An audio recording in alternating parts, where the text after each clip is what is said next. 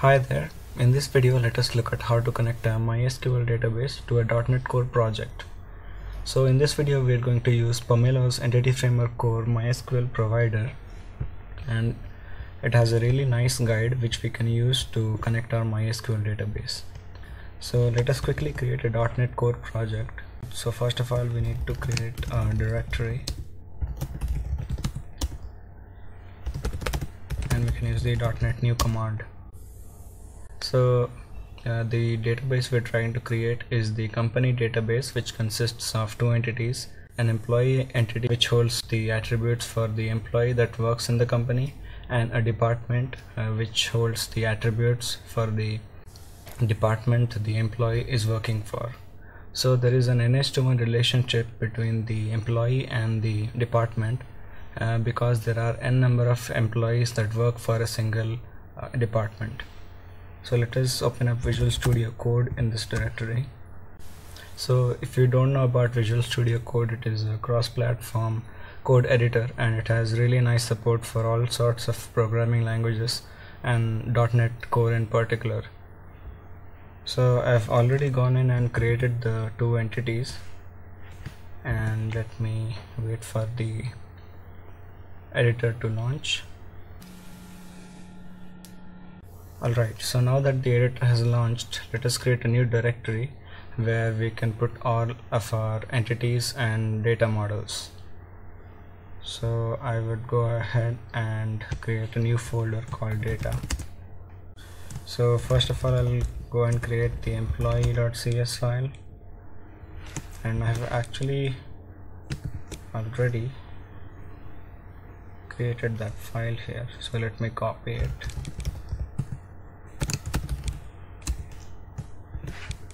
and paste it here. Okay, so as you can see, there are quite a bit of attributes. The primary key of this entity is employee ID, and these two properties are navigation properties to the department.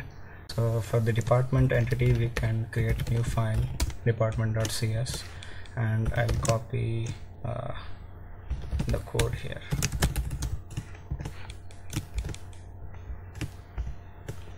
So as you can see, the primary key is department ID, which is of type GUID, and it has a navigation property which is of type #set, and it will reference the employees that work in this department.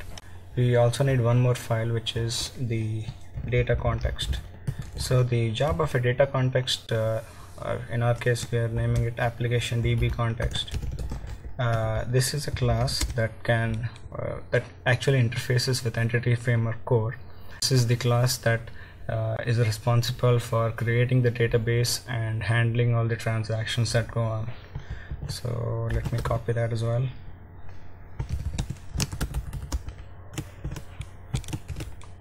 So as you can see, this code is really simple. We have so we need to add some packages. We'll do that in a moment.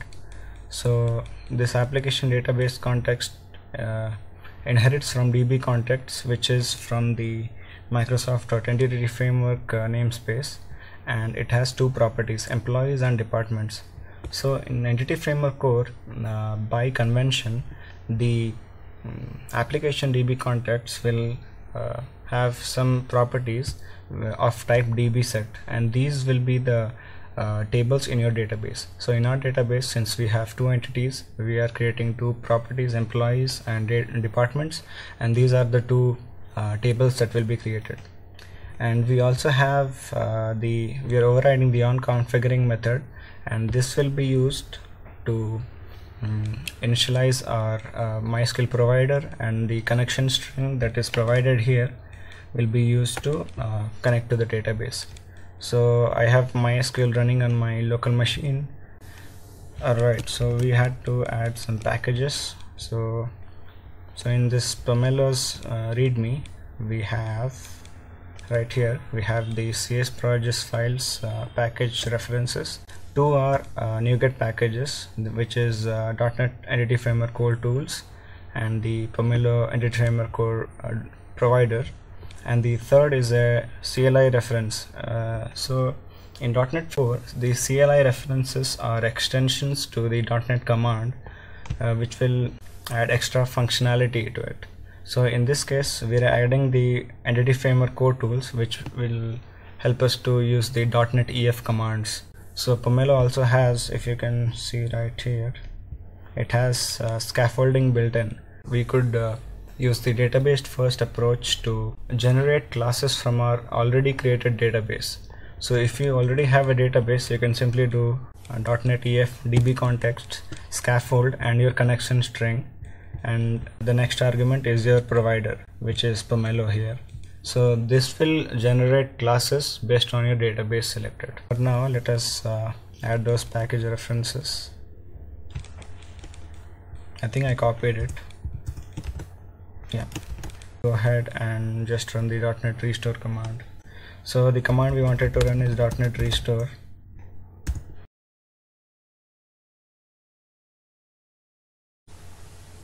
Alright, so now that the package restore is complete, we can set up our database.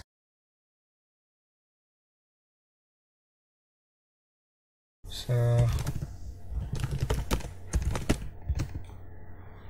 yep, I already have a company database. I'll drop that database and create it again.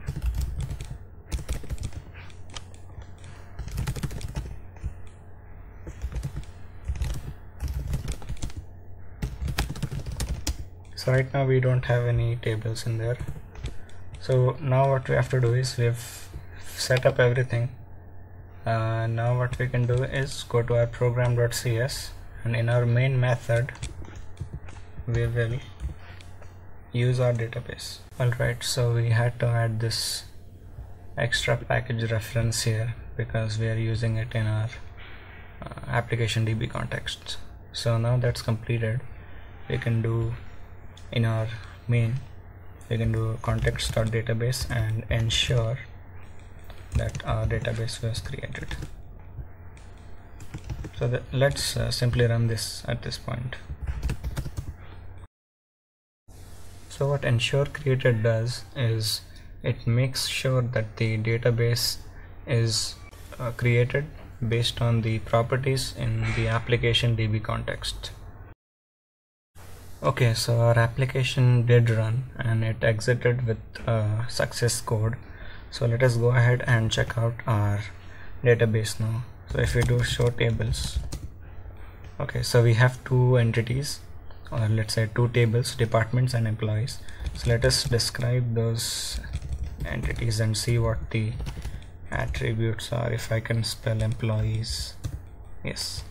So we have employee ID, address, department ID, name, phone, salary. So all the attributes seem to have been created properly, and the department's entity has department ID and a name. So let's now try to populate those entities. So we'll create a new department,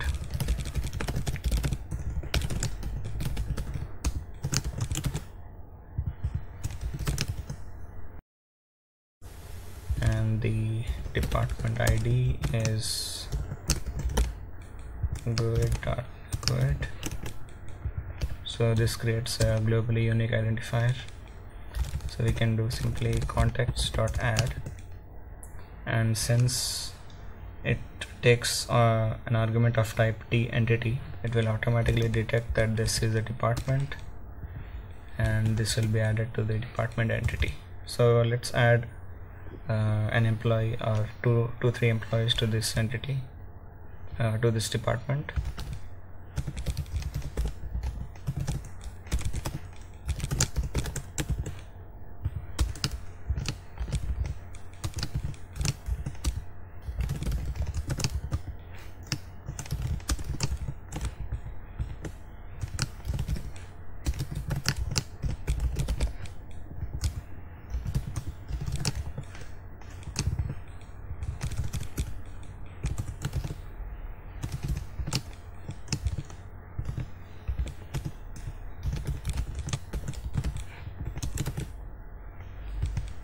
So to make sure that this employee works for the department, we have to wire the department ID here.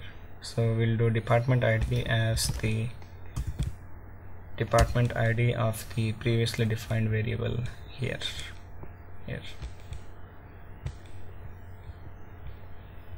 So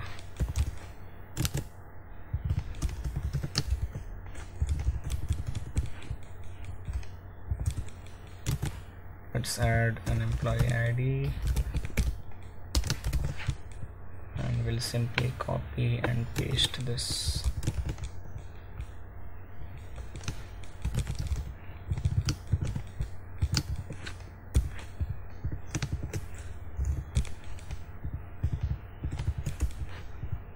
So once we add our variables to the context, we can do context.save changes, and this will make sure that all these transactions that we did here will be updated in the database. So let us simply do build and run. Okay, so we have an error. So the entity type list of employee was not found. So in order to add multiple entities or multiple tuples to the context, we can use add range. So the reason I stopped the build is because the code ran till here, so that would have created the department already. So now when we try to create this department again, we will have two separate tuples with the same name but different department IDs. So that's the reason I deleted all the data.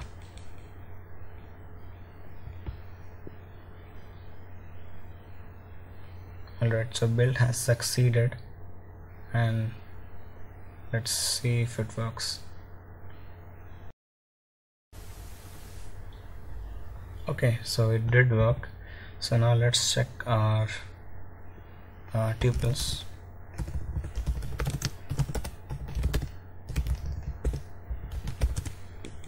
So okay, we have two tuples. That's awesome.